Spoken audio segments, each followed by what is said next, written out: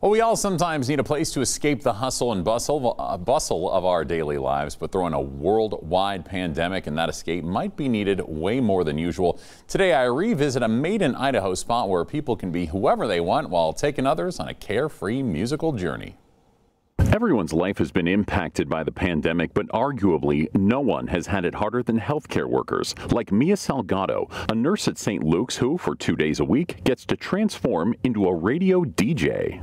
Everybody, you've been hanging out with Santa Mia for about an hour and a half here on Party of One. Salgado has seen the worst of the worst on a near daily basis over the last 2 years. My stress level has risen in regards to just the way the world is going, my job. But fortunately, she's found her escape by transforming into Santa Mia, a programmer at Radio Boise. Having an outlet that is not healthcare related, being able to spend time with people that are not in the industry, and being able to discover new music and talk to people about their days, things like that in radio land.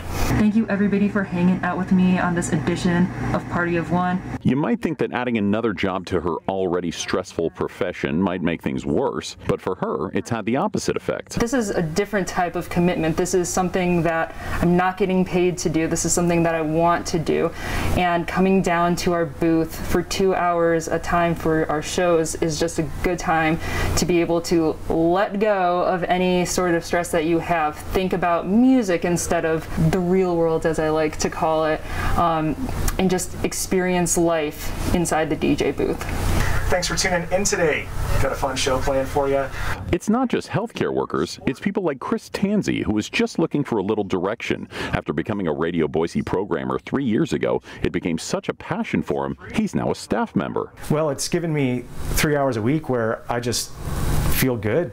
In a time where it feels like a lot of things are falling apart all around the world in all kinds of ways, the room we have here that we broadcast from is the one place where it always feels like everything's coming together. And he knows that there's nearly 130 other Radio Boise programmers that might feel the same way. Most people who get involved here at Radio Boise are looking to have that moment of escape, that freedom of expression, of a way to be yourself without anyone really judging you, and to show this community who you are through music or through your stories on a public affairs show, and to meet great people.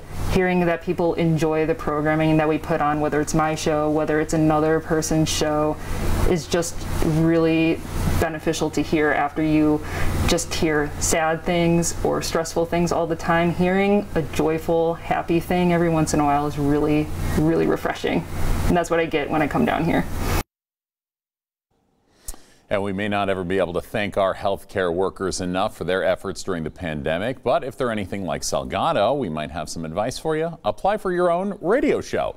Radio Boise is always accepting applications for new programmers with show ideas.